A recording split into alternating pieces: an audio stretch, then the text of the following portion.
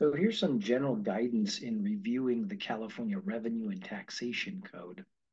The California statutes are contained in 29 separate codes, and the 24th one alphabetically is the Revenue and Taxation Code. All 29 codes have general provisions applicable to reading and interpreting the code's sections. The following are some of the general provisions of the Revenue and Taxation Code. Section 1 says that the Act is known as the Revenue and Taxation Code.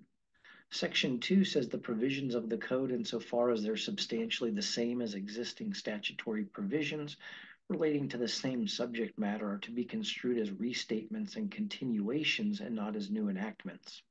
Section 5 says that the general provisions set forth herein are the construction of this code. They'll govern the construction. Section 6 is division, part, chapter, article, and section headings are not to be affecting the scope, meaning, or intent of the actual provisions of the code. Section 7 says that whenever a power is granted to a person or a board or a duty imposed upon them, that it may be exercised or performed by any deputy or person authorized. Section 8 says that writing includes any form of recorded message capable of comprehension by ordinary visual means. Section 9 says that when any reference is made to any portion of the code, that the reference applies to all amendments and additions. Section 10 says that the present tense includes the past and future tenses, and the future tense includes the present. Section 12 says the masculine gender includes the feminine and neuter. Section 12.2 defines the term spouse to include a registered domestic partner. Section 13 states that the singular number includes the plural and the plural the singular. Section 16 says that the term shall is mandatory while the term may is permissive.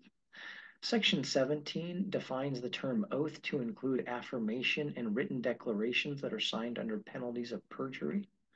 Section 19 defines a person to include a person, firm, partnership, general partner of a partnership, limited liability company, registered limited liability partnership, foreign limited liability partnership, association, corporation, company, syndicate, estate trust, business trust, or organization of any kind.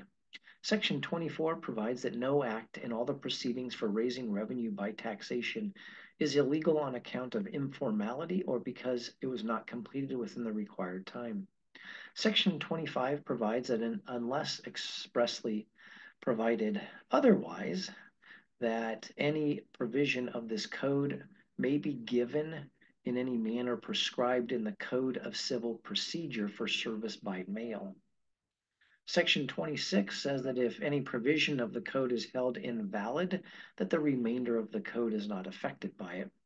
Section 29 provides that whenever any official is authorized to commence an action for the violation of any law relating to revenue or to compel specific performance of a law, that he or she may designate the county in which the action is to be commenced and prosecuted. Section 30 says that the courts of this state must recognize and enforce liabilities for taxes lawfully imposed by any other state or their political subdivisions, which extends a like comity to this state, the state of California. Section 31 says that the Attorney General or an appropriate official of any political subdivision of the state may bring suits in the courts of other states to collect taxes legally due to the state of California or any political subdivision of it. Section 36 says that whenever any notice or other communication is required by the code to be mailed by registered mail, that the mailing of the notice or other communication by certified mail is deemed to be sufficient compliance. And finally, there's section 36.5 that says whenever this code, the Revenue Tax Code, requires the tax collector to publish a notice in a newspaper, that the tax collector must also provide notice on the tax collector's regularly maintained internet website.